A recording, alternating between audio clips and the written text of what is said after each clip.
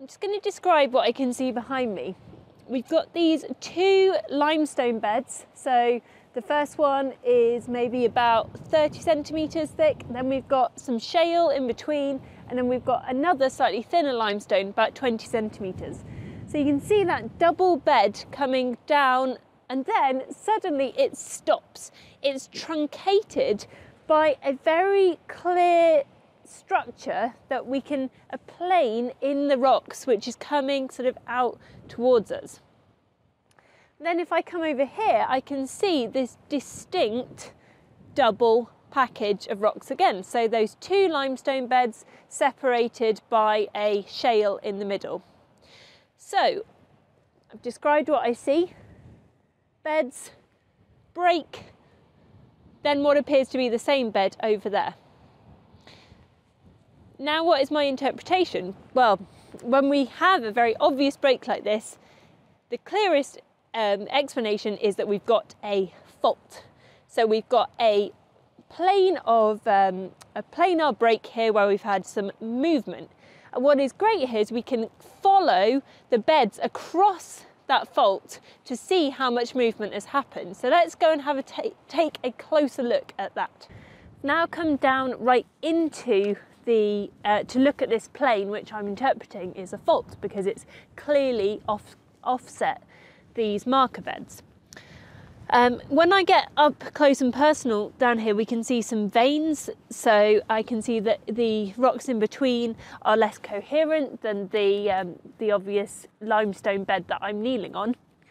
So this is maybe not the best example of a fault rock, but considering this offset, I can clearly see that it is a fault.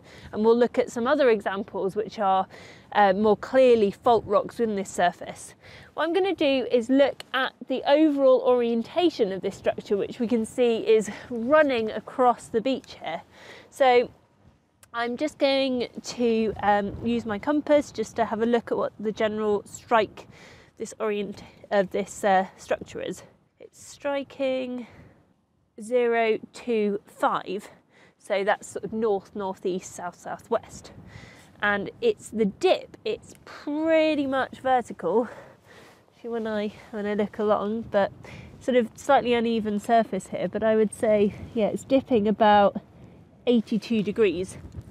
So we've got a north, northeast, south, southwest, pretty much vertical structure. And what we'll do now is look down from above to think about what the sense of motion on that structure is.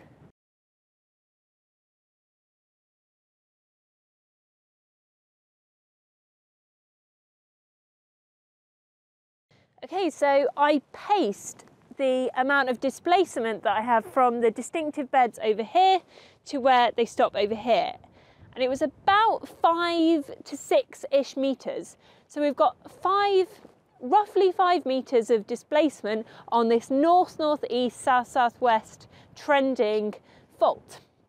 As we've got this displacement which is causing a horizontal offset, we could call this a strike slip fault.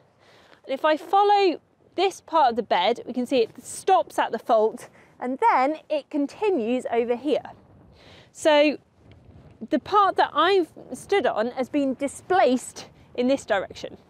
Or if I was looking at it this way, this has moved to my left-hand side. So we can call this a sinistral fault because it's got a left lateral sense of motion on it, and it's about 5 meters of left lateral displacement.